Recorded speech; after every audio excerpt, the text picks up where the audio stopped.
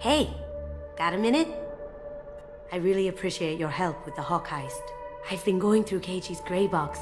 It's so nice to have him back, even in that form. I miss him.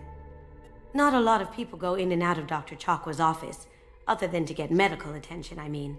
I hear you shared a drink with her. That's really nice. I imagine with all that's happened, old friends are becoming a luxury. Gabby and Ken would make a great couple. I just doubt they'll ever realize it.